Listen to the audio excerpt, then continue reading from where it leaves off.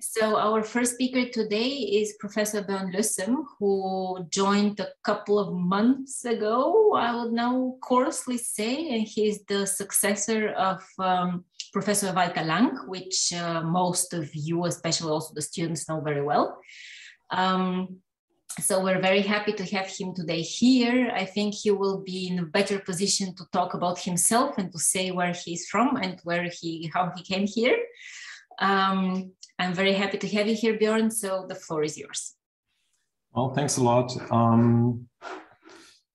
I actually started in September, so I'm feeling quite fresh still, finding my way around everything. Let me see if I can share. It did work. There we are. Yeah, thanks a lot. I'm really looking forward to this presentation. I think most of you I already met during Ruchi's presentation last time. So now I can show a little bit more about my research. I hope there's some interest, maybe some comment, maybe we find a joint interface somewhere where we can meet. That would be great. So my research traditionally is kind of more organic electronics. Organic electronics doesn't mean anything living. It means it's kind of organic materials, carbon-based materials. And these materials are really flexible. So they are not as fast, as powerful as silicon, but they have some other properties that I think make it really interesting. And I want to show you a little bit. And to have some catchy title, I call it Imperceptible Systems. You will see what I mean with that in a second. So there is actually quite a few groups that look into these imperceptible. They don't not necessarily call it imperceptible, but there are a few groups that work in this field. Preparing this presentation, I had a little bit more reading, which was quite fun, and I found this company G-Wave. They are working on glucose monitoring. I mean, it's already on the market, but you always have this kind of box. So you have a little sensor which is in the box and continuously monitoring your glucose level. And we had some discussion actually in Kent before I came here with the exercise science, and they were really interested in a glucose monitor. It doesn't have to be perfectly accurate, well, kind of accurate, but the precision doesn't have to be high. But they said, well, you have to measure the glucose level before you exercise, during the exercise, or after exercise, just to make sure you don't, you don't have your sugar level doesn't drop too low. You're not going into hypoglycemia, or your sugar level is rising. It depends on the exercise. And this seems to be a hurdle to people with diabetes to exercise, although we know that exercise is one of the best ways to control diabetes, at least type 2 diabetes. So they were interested in some kind of sensor that tracks glucose level. It doesn't have to give you a very precise reading, but it has to give a warning if it drops too low or goes too high. The thing is, well, there are these monitors which are around on the market, these boxes that turns out people don't necessarily like them. If you exercise well, they are bulky. They kind of, the comfort level is very low. And then some people don't really use them because it reminds them of being diabetic. It shows other people that you're kind of ill. So people try to avoid that. So something which is imperceptible, which no one sees, would give an additional boost and would better take on by people of these diabetes monitors. The second one, you see this little sticker on an apple.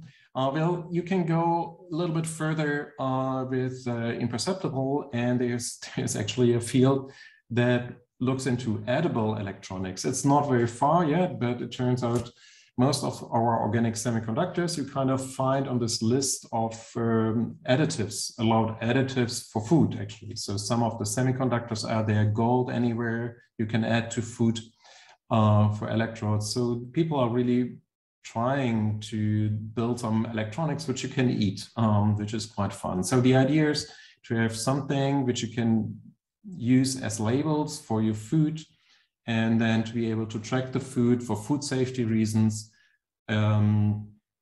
or for, yeah, food safety reasons maybe, mainly. Many other applications where you would use the imperceptible electronic. One thing in our discussion with Anna was that you were talking about these animal studies, and we said, well, if an animal feels there's some sensor on the skin, it gets rid of it. So as soon as there's something where the comfort level is not as high, they just rub it off, they get rid of it. So something which is really flexible, really, they don't feel it, they don't see it, would be really highly beneficial. This name, actually, Imperceptible Electronics, is not my invention, by far not. It goes back to 2013. It has been first used by Sommeyer. It's a very big and successful group in Japan. And what they understand is that it's very light, it's flexible.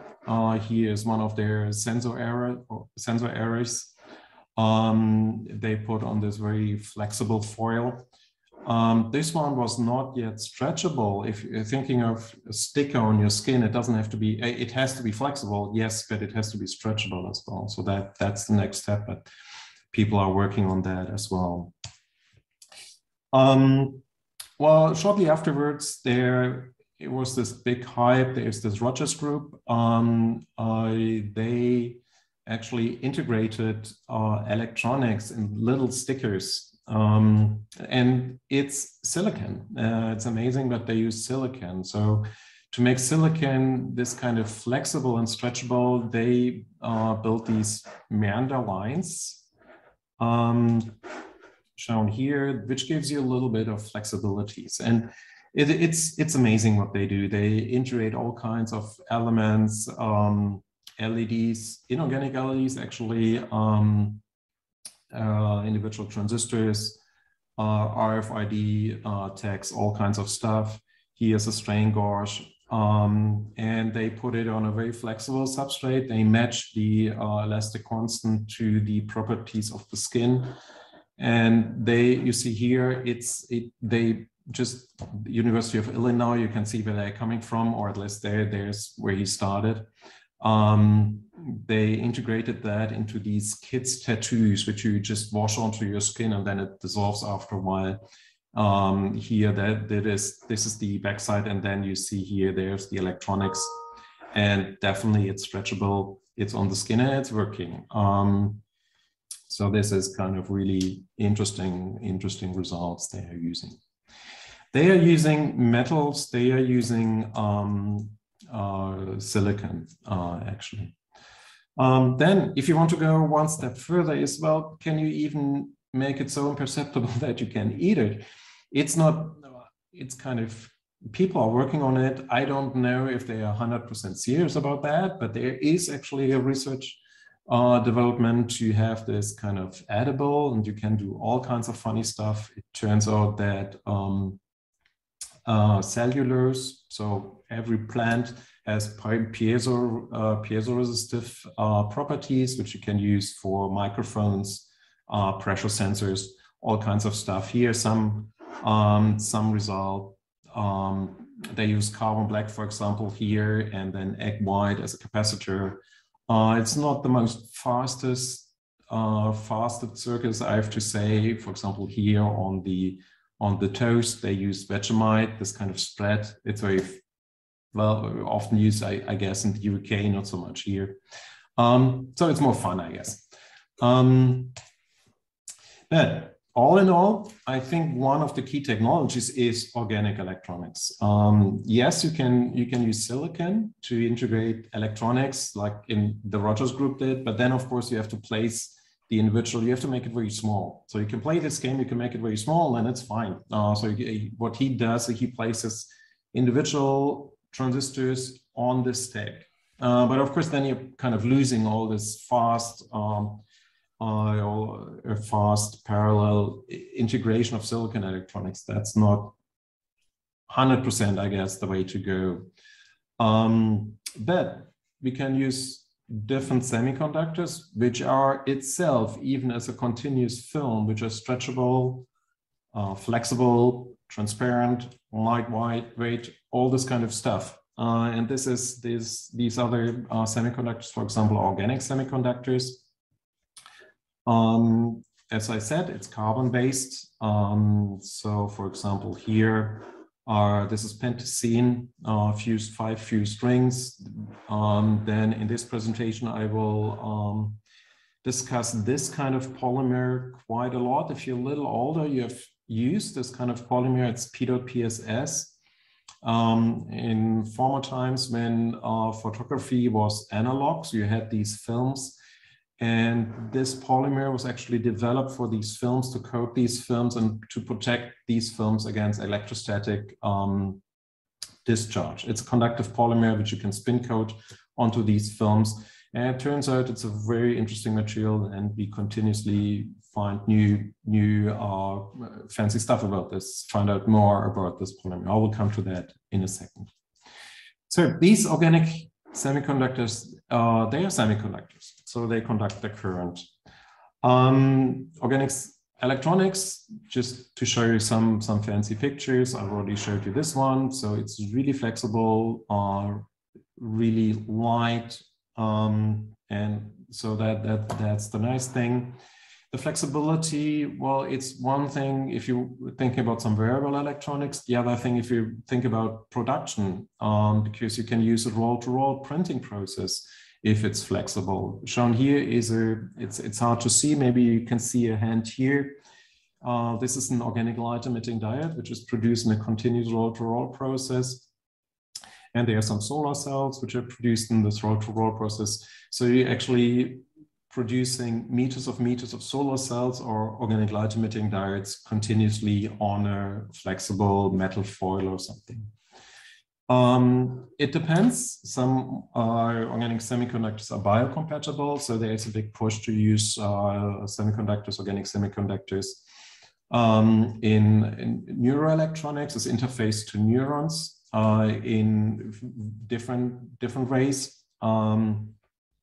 Usually the inflammation inflicted by these organic semiconductors is not as bad as if you would put silicon in it. Silicon is very toxic, so you immediately cover that, start an inflammation reaction. So for organic semiconductors, it's way less, and there are ways to further reduce that. And then finally, as I said, it's stretchable, so you can stretch it. Good, so organic semiconductors. It's a little different. We all know silicon. Silicon, you have a band, and within the conduction band, valence band, you have electrons or holes, and they are kind of free and they move as waves. This is different in polymers. In polymers, organic semiconductors, you have the individual polymers. You have the individual molecules, and the individual molecules, they have an individual states, and this state stays localized. And the hole or the electron is localized in this individual state. Now, how do you get a current to flow? Well, let's say this is one of your polymers. This is P3HT, one of the fruit flies of polymers.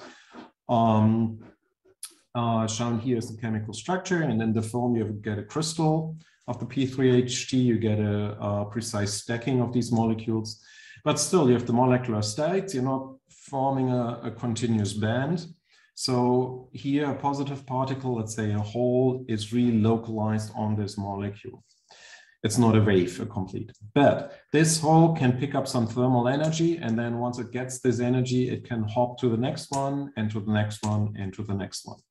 So you can transport a charge, but of course you already see that it's a thermal activated transport, plus the coupling is way less compared to silicon, compared to gallium arsenide, which means the mobility is lower. This is kind of a trade-off you always have to pay in the end.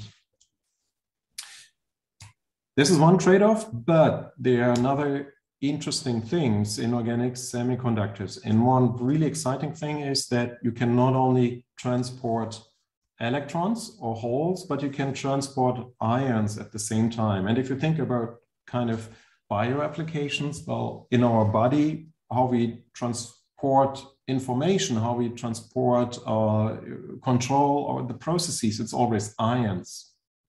It's not holes or electrons. It's ions that control our body.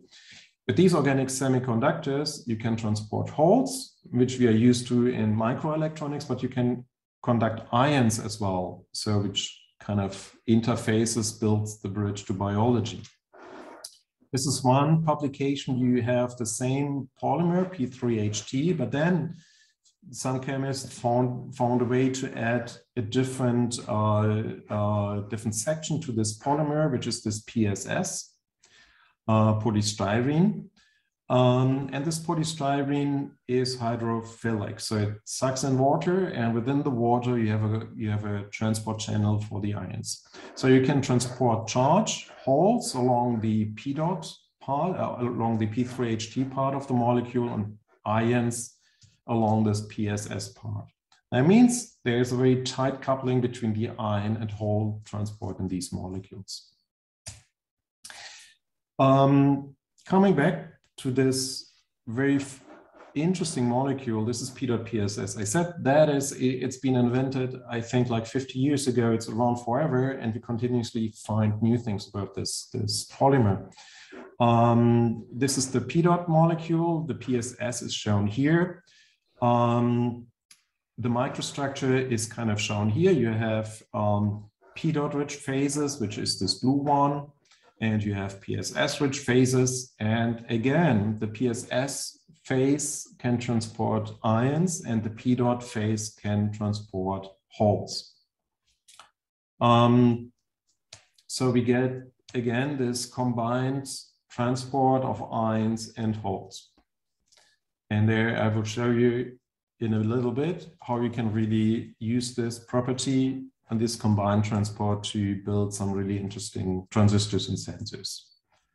So the hole is transported across this blue P dot phase, and the ion is in the PSS phase. Good. So this organic semiconductors, I think there are really some parts which you only get with organic semiconductors. You can't do with silicon. And a perfect example is this organic electrochemical transistor. This is actually a technology which is not really new. So it has been the first publication. If you go back in the literature, it has been first published in '84. But it's one of these examples of where people publish something somewhere. I mean, it was in a good journal, but it was not very well written, the paper, so people forgot about that. It just disappeared until kind of the 2000s. Then people started to look into that, and they figured out, well, that's really interesting. It's mainly, it was a group in France, or at first in Cornell, then he moved to France. Now he's at the, I think in Oxford. And he built these organic electrochemical transistors. He showed, well, you can use it as glucose sensor, for example. Then people showed, well, they have a very high transconductance, these transistors. And if you remember, transconductance means amplification in these transistors. They are biocompatible. P.PSS is not as toxic as silicon. So people used it to record brain activity.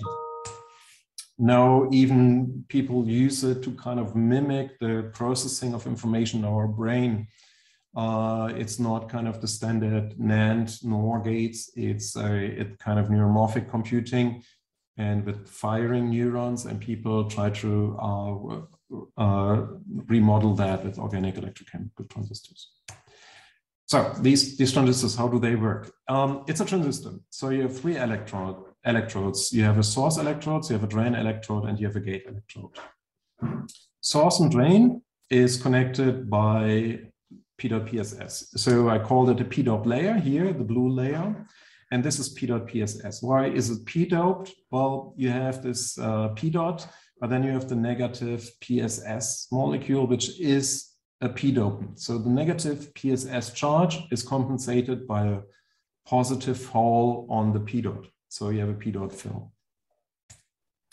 Then on top of the of this organic semiconductor, very simple. You just drop it into water. At best, you control the salt concentration, the ion concentration inside this water. Then you have an electrochemical gauge. Sounds fancy, but in the end, it can be just as simple as a platinum wire. And with the platinum wire, you can control the potential inside your electrolyte. Well, platinum wire is probably not the best one, but you can control the chemical potential in your electrolyte. So what you do with this control of the electrolyte potential, you have ions inside the water, so you have cations. If you now apply a positive voltage to the gate, well, you're forcing the cations into the P dot PSS. As I said, the P dot PSS can conduct the ions. So the ion enters, the positive cation enters the P dot PSS layer. Then it neutralizes the negative charge of the PSS and it dedopes the layer. So it neutralizes the doping. Neutralizing doping means you're reducing the hole concentration. Reducing the hole concentration means the current drops. Current flowing from source to drain. Good. So just let's have a look again. Again, very quickly, we have source and drain electrode. We put the P dot PSS on top. Inside the P dot PSS, we have the negative PSF charge, which is kind of our P dopant.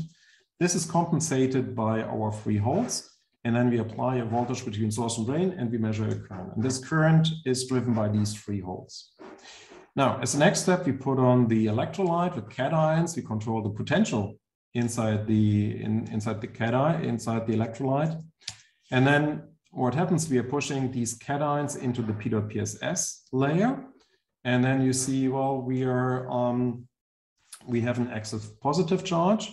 That means we have to get rid of some of the positive charge. And what happens is these positive holes, they are removed from the films. If you're removing holes, free holes from the film, well, we know the conductivity is proportional to the hole density. You're reducing the current. So in a way, you have a transistor. You're controlling the current from source to drain by the gate potential. Good. As we are electrical engineers, we like to do a little bit of math, nothing complicated. There's a standard model of these OECTs, how to describe that. Again, source drain, we have the P dot PSS here. And then we model this ion injection process by a capacitor. We have a resistance in the electrolyte, should be small. But then we have this gate capacitance, and this is defined as the density of cations you inject into your layer. Here, Q of X, and the potential difference delta V across the capacitor. Now we do standard stuff which you did in I don't know, second class of master course. So charge equals the capacitance times the potential difference. Then we say every cation neutralizes one dopant atom, and then you get the hole density. You integrate Ohm's law, and then you get standard transfer output characteristic, where you have a linear regime, where the drain current is linear proportional to the drain source voltage, and a saturation regime, well, where the drain current is only proportional to the gate source voltage. This is actually the first OECT characteristic we measured in my lab. That was still in the US. So here, this is Vikash Kafle. He was one of my first PhD student. I didn't know him, so he came to my office, asked if I have a thesis topic for him. And I said, well, look at these transistors. There was this one publication, and he looked at the paper and he disappeared. And he didn't show up for the next 3 months. And I thought I lost him. I didn't think about him again. But then he came back with this perfect output characteristic. And it's working. And even someone completely new can reproduce these results within 3 months with some help, actually. But it's really, really nice. It is really working. Good. So all this theory is nice, but I think it's wrong. And why do we think it's not 100% correct? So remember, we are injecting these ions in the film, and the ions de-dope the film. So you push in the ions, and the ions replace the holes in the film. And this is, by the way, precisely the steps you're using for the gradual channel approximation. So everything Shockley did in his famous paper to when he proposed the theory of thin film transistors, we copied that for this model. But the implicit assumption is, if you have a depletion transistor, well, usually what you have a space charge of localized and fixed dopants, which give you a positive space charge. No, we don't have fixed localized dopants, but we have cations, and these cations are mobile, and they still see the electric field between source and drain. Well, there's still an electric field here. That means, well, these cations won't stay where they are, but they will move towards the drain electrode, which will significantly change the field distribution in the channel and the electrochemical potential along the transistor channel, and basically everything.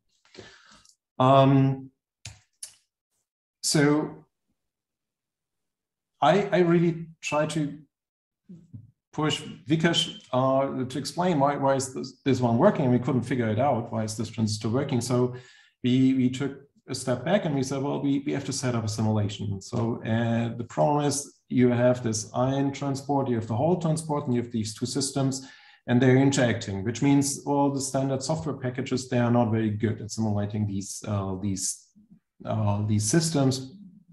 They tend to become unstable. So we implemented a little code in MATLAB and played some tricks and came up with this model. It's a standard Laplace equation to calculate the electric field. And here, these are just the continuity equations to model charge transport. There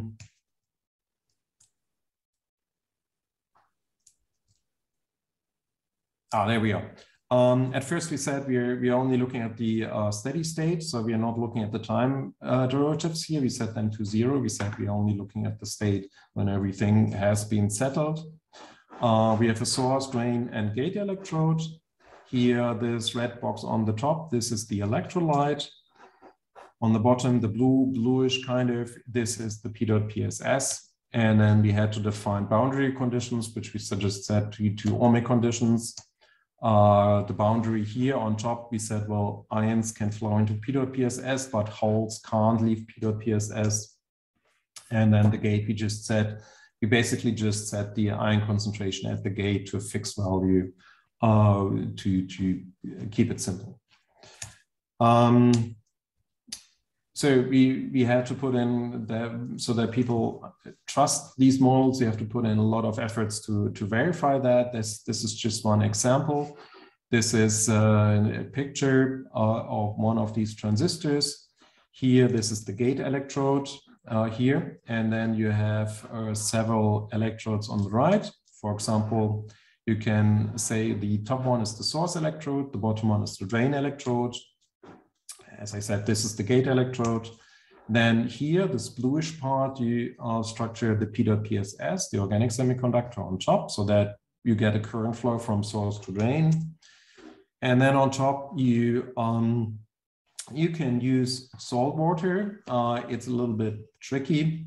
It works, but you can use a solid electrolyte or electrolyte gel as well, which you can structure. So you structure this gel on top of the P.PSS and gate, so that it can control ion flow from the gate into the P.PSS. Now we can calculate the transistor. We can vary the length, the channel length of the transistor by using different electrodes. We can measure the potential inside the channel, and we did all that. And here you can see some results. The experiment are the dashed lines, simulation are the symbols. We get a good agreement, I guess. And we see here plotted, here's the channel potential versus the position inside the channel. And again, experiment are the symbols, and the simulation are the lines. And we get it to fit. Most importantly, you see here, this is the drain electrode. So you see this big jump in the drain electrode. This is not the channel pinch off. This is really the accumulation of ions at the drain, which are dominating the switching behavior of this OECT. Okay, so the problem with the model is, well, no, not with the model, with the current understanding is people thought if they're using a capacitor, they think you're injecting ions and they stay where they are. But in reality, they're not staying where they are, but they will move laterally from source to drain and they will accumulate at the drain. Is there another way to show that you have these lateral ion currents? And to do that, well, we looked at the transient characteristics of these transistors. So we included this time-dependent term here. And then update, take little time steps, and at every time step, look at the current and the voltage. Here is one of these results. Here is the gate electrode, source electrode is here, and what's plotted here is the cation concentration. Here is the P.PSS, and on top, this is the electrolyte. And you're switching the transistor off, so you're injecting ions into your film. And you're starting here on the upper left. This is right after switching. And this are increasing time steps. You see, well, the ions are flowing down here, and then they establish an equilibrium over time. But you can already see here, these are lines following a particular ion flowing in the device. And you see, well, there is a certain lateral curve. So the ions are flowing downwards, and then they turn and flow along the transistor channel. And while we have this drain source field, so our idea is if we see this lateral current is there, well, we should be able to influence this lateral ion flow by the drain source voltage. So we should, the transient time to switch the transistor, the time it takes to establish new equilibrium, should depend on the drain source voltage, which you wouldn't expect with the standard thin film transistor model. Good, and indeed, we did these characterization, these experiments. You see here, this is, we apply a square voltage to the gate, so we turn switching it on and off. This is the response in the drain current for different transistors. You see this exponential behavior, which you would like to see. And then we vary the drain potential. And as you can see, as you would expect, if you increase the drain voltage, well, you're dropping the response time, which is not properly described by previous models, but if you take this two-dimensional drift diffusion into account, it comes out naturally. Good. So this transistor is a transistor. It's not in itself so interesting. And well, if you have noticed, I'm now at the Institute for Microsensors. So where's the connection there? The thing is, we can really use microsensor, the OECTs, as sensors. Here are some results. Well, people use it as potential sensors. That's a transistor basically, but as chemical sensors as well. All kinds of biomolecules. And it turns out OECTs are really highly sensitive. Why is that? Well, if you look at the transistor, and if you think about the transistor geometry, well, if you have a gate, and this gate is an electrolyte, so it sees all the ions flying around. And if we now just change this interface just slightly by some functionalized layer, or if we turn on electrochemical redox reaction at this interface, well, this is amplified in the transistor because we have the transconductance, we have the transistor principle. This is amplified in the drain current. So we inherently amplify any change at this interface. Most straightforward one is pH. So what happens if we put in hydrogen peroxide, if we change the pH of the electrolyte, we have the redox reaction at the gate, and we should be sensitive to that. It turns out we are highly sensitive to pH. Here's the concentration in millimolar. So here we are at micromolar, and you see we get a behavior that reminds us of the Nernst equation, so an exponential dependency of the drain current or change in drain current here with concentration. Hydrogen peroxide in itself, or pH, it's not that exciting, but it turns out if you put in some oxidase, so some kind of enzymes into these into the electrolyte, or assemble them on the gate electrode.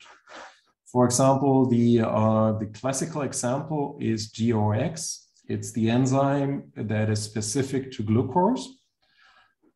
These are a particular class of enzymes that are sensitive to glucose. Here you have glucose together with O2. It forms a reduced form of glucose plus hydrogen peroxide. So we can sense this selective reaction of the enzyme according to the hydrogen peroxide concentration localized at the gate electrode. We can do that for acetylcholine, so different neurotransmitters. There are all kinds of different enzymes we can use. And here is the response. It's not as high as for hydrogen peroxide, which is to expected, but still we get a very high response. But we would like, if you think about using these sensors for new applications, this is here 1 micromolar. We want to be in the at least 3 orders of magnitude lower. So there's still a way to go. Okay, so that's already my end. Last chapter is kind of more the outlook. Why am I here in Bremen? What's probably in it for the next 5 years? And I think the whole field is at a status where we can build these beautiful devices, beautiful transistors. They're really nice publications that show excellent characteristics. But right now, this transition of these individual sensors, individual transistors towards a real device, real sensor system, this is what is lacking. And I think this is exactly what we can reach here at Bremen, and in particular at IMSIS. We tried to do that in Kent, but honestly, we failed. We submitted that to the NSF, and they said, well, how do you want to do that with your small clean room in Kent? So our idea was, and I think it's a good idea, we worked with the biomedical, with the medical school of Kent State, which is a NeoMed, with auditory science. And they're interested how we process speech. They were looking at rats, at mice, and it turns out it has something to do with kind of in which state our brain is in. And the state of our brain depends on the neurotransmitter concentration, acetylcholine, for example. Not so much in the transmission of signals inside the brain, but the background concentration. This influences how you feel, how ready you are to learn, and how you process speech in general. So they are really interested not to look at firing of individual neurons, but to see the chemical environment as well. What is the concentration in neurotransmitters at the same time with a high spatial and temporal resolution? There are some ways to do that. There are some first studies to integrate chemical sensors with electrical sensors on these little needles, which they use to measure inside of a brain of a rat or of mice. If you see these kind of curves, it's not 100% convincing, the measurements, but at least there's some hope. So they were measuring glutamate, but they are measuring only the direct redox behavior of glutamate. With our transistor, we would be able to amplify the signal and hopefully to get a bit better signal. The hope is to really be able to integrate that here at IMSIS in our clean room. I saw Andreas here, and he has this beautiful systems. He made these beautiful mats, these beautiful needles. So it's kind of the ideal situation we have, or I have these transistor technology, the integration technology. Actually, IMSIS is really far, really can do a lot there. So how can we combine them to build a larger system? It doesn't have to be only these, it's just one example of neurotransmitters. You can think about lots of very different devices, wearable devices on flexible substrates. How can we integrate them? How can we interface that with conventional electronics? How can we add some wireless transmission to these kind of sensors? So just to kind of wrap this up, this is where I've been so far, doing materials development, device research, and the hope is just to extend that towards an integration. And there's actually, well, we have lots of that at INSYS, but of course, I think there is quite some connection to other groups. And I spent my first month meeting people here at Bremen, and it's really, really exciting to see what's going on. And I think what we would need, and where I see kind of lots of potential for interaction is, well, how can we, once we have the system, once we have these measurements, how can we transmit them? How can we read this data out? And plus, we can't do everything with our organic electronics. That's just not realistic. How can we combine that with silicon? That's something I don't know. I'm not an expert in. If you want to do that a little bit further, well, we not only need physics and electrical engineering, but we would need chemistry as well. We depend on good materials. We depend on new semiconductors with a targeted synthesis to get a certain properties, and we definitely need the input from biology to see what's interesting, what's needed, what can we do. But I think the nice thing is in Bremen, actually, it's all there. So that is making it really, really interesting here. Okay, that's the end. So I hope that I can convince you that organic electronics and these mixed organic conductors are really interesting. You can do a lot. There's a lot of basic physics to understand. There's a lot of applications we can do. But we have to take this next step and translate these first really nice device level results into really systems. And I guess, thank you.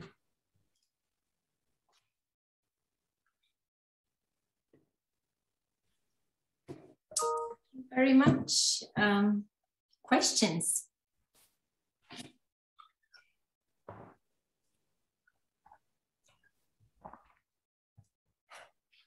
I guess that was an unusual portion of physics and chemistry for us.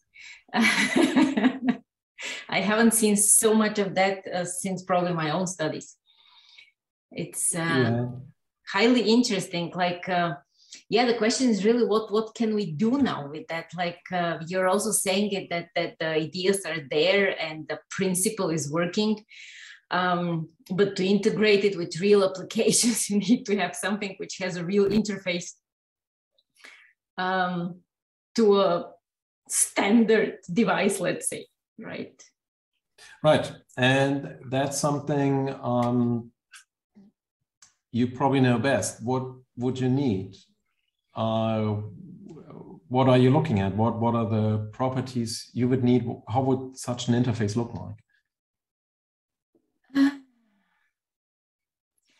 Well, my kind of, well, the easiest possibility, of course, is just to have an interface which already exists, right? Like analog digital interface, something like that. That will be the easiest possibility for us, of course, to connect it directly then to a device and to use the sensor data. Yeah. Like I see really lots of applications here, especially as you were saying it, especially in the health sensor and also in the agricultural sensor, like especially with livestock. Amazing also other possibilities. The pH sensor will be of great interest. Can you somehow quantify how expensive this technology will be? Sorry, I hate that question myself, but just an idea. It's a tough question. I can't give you kind of a don't quote me on that. But the hope is P.PSS, so this organic semiconductors, you buy it in kilograms. It's an old material, the synthesis is there. I think even the patents have expired. So this is cheap. You can process it on cheap substrates. The integration, the lithography is not, you don't need nanometers, it's micrometer. It doesn't have to be really fine integration. You need some kind of lithography, I guess, but it doesn't have to be high-end lithography.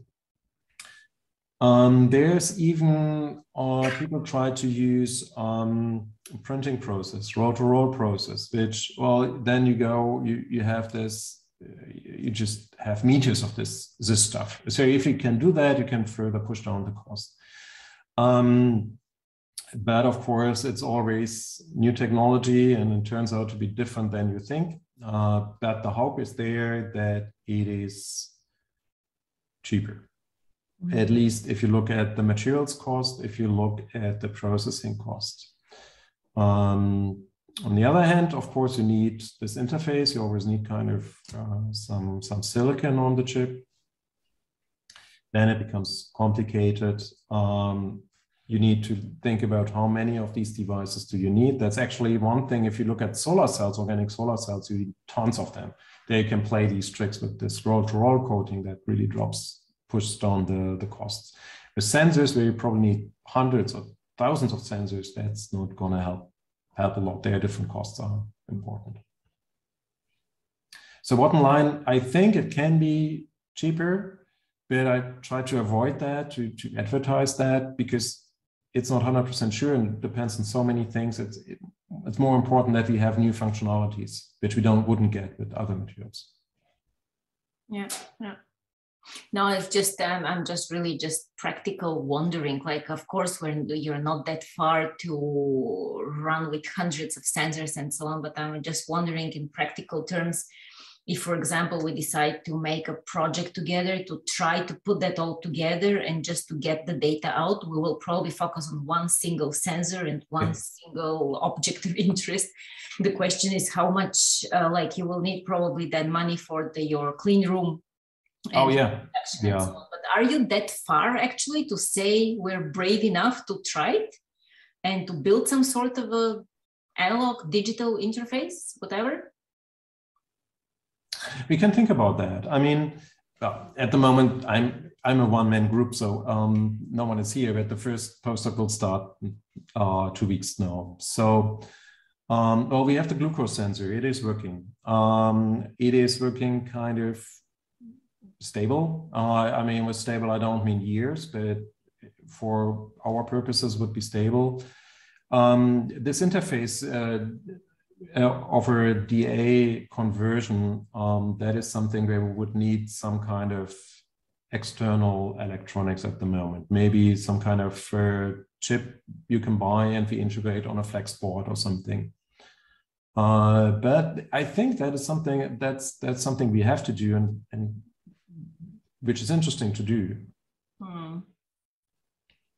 Yeah, that would show definitely the potential of this, right? Yes. Because then we can start really thinking about real applications and, or at least also from our perspective, to start to integrate that idea simply into our plans and into our research, like, like into our assumptions, let's say.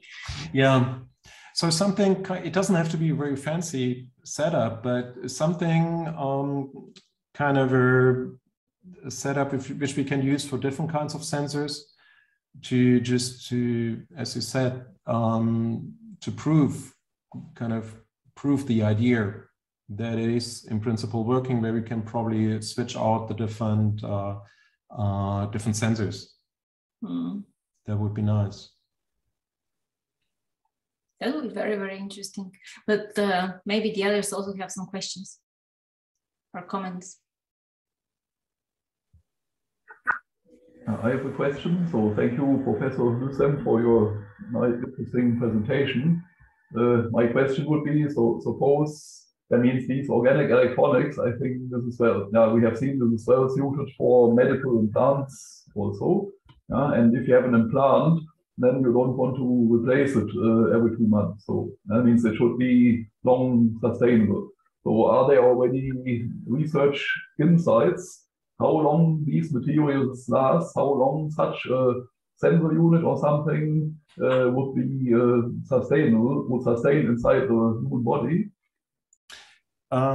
Yeah, I mean, there are two ways to look at that. One way is that if you implant that, there are people that are trying to develop devices that dissolve over time. So you only have operation once, and then you don't have to do a second operation just to get the sensor whatever out again.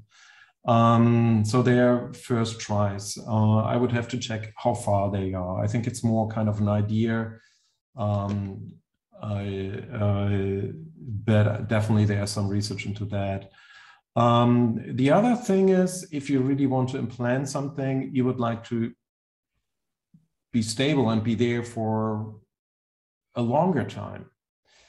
And then well, if you have PSS, you have less inflammation. If you have a flexible substrate, you have less inflammation because the tissue you're damaging, there's less damage to the tissue. There's as well some research to synthesize semiconductors, organic semiconductors, which have some anti-inflammation drugs in it, or some groups which are known to reduce the inflammation reaction to really counteract that. Otherwise, you just, the body is really clever. It sees it's a foreign object and then it just encapsulates that. And then it takes, I don't know how long, and it just loses functionality because it's encapsulated. But there are ways to get around that. So I think there are two ways. One is you want to have it really long-term stable. One is you want to dissolve it. It's just for short use and then it should disappear. And people are going in both directions. Okay, thank you. What I have in mind, Anna already mentioned it, is if it's possible to use it also for underground monitoring, because there we need this pH value and the soil moisture or the volumetric water content. But I know that even the classical sensors are made or stated that they are usable for 1 to 2 years. After that, it will be dissolved in the soil. So I think if we find a way, the ones we are currently using are quite expensive, especially the pH sensors for soil monitoring are just available by 1 or 2 manufacturers, at least with usable results. But if there is something possible there, would be really nice, which we can also try out. And in an ideal case, it would work together with our sensor platform. Yeah, so right now the sensors, I guess they are using kind of it's a redox-based sensor, electrochemical. For the pH, honestly, I heard about it, but I have basically no background in this area. So I know that they're quite expensive. I asked for them for an area and then I explained how to measure it. And we ended up something, we stopped at 15,000 euros. I said, okay. Oh, okay. Yeah. Mm-hmm. Yeah, definitely. I mean, 2 years sounds really long for us. So most likely our transistors won't survive 2 years in the soil. But I mean, we can give it a try and just bury them and see if how stable we get a signal. Because this would be really nice. This is where we are continuously working, and we have several options to test it here directly. Would be something where we have an application and we're desperately looking for, let's say, sensors which are not costing that much and showing an usable accuracy. Yeah, we have to check. I mean, I assume, I mean, these sensors that are existing for this application, I would guess they are already highly, I mean, they put a lot of effort into developing that. So it's really a very high bar. But we can have a look how they are doing that, and if we can use ours, if there's a benefit, if there's at least a potential to become better. Yeah, definitely.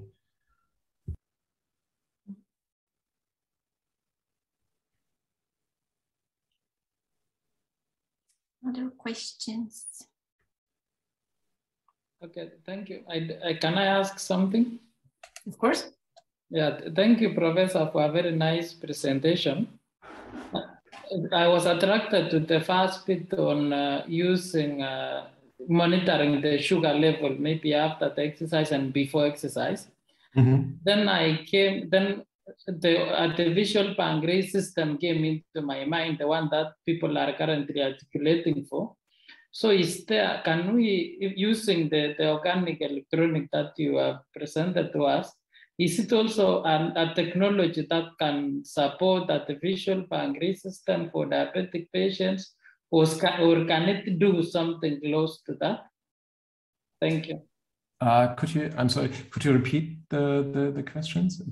Okay, the question is, I was asking you if the technology on organic electronic can be used to develop an artificial pancreas for diabetic patients. Oh yeah. Oh, that's a tough. Well, the idea is, I mean, the idea with all these continuous glucose monitoring is to have this continuous measuring. So you're tracking the glucose level, and then you have some artificial intelligence to deliver insulin with a pump. So it's still a way to go, I guess. Are there systems that are doing that? I don't think so. Yeah, there is open source system known as OpenAPS, where users are allowed to build their own system. It is completely open source, and it is even available online. Okay. The idea here is, well, we can do the sensing part. But there, I mean, again, it's an example, and I chose this example because it's easy to explain. But of course, there's all this existing technology already there, so that's a big hurdle. Yeah. Then lastly, I think it will be interesting if we are able to measure the sugar level of someone before an exercise. After an exercise, we do that and visualize. I think it will show us that there is a promise on implementing the technology, maybe full scale in the future. Yeah, definitely. It's definitely interesting. I mean, we have the sensor. The sensor gives a good reading. In principle, the sensors which are on the market right now do the same redox reaction, but we inherently amplify this redox reaction. So we get a higher signal to noise, which probably is helpful for the readout and the DA conversion. Plus, it's probably more the electronics part around that, which is the problem right now, where you still have this kind of flexible, not flexible, this box you have to carry around. That is, I think, something we have to look at. Okay, thank you.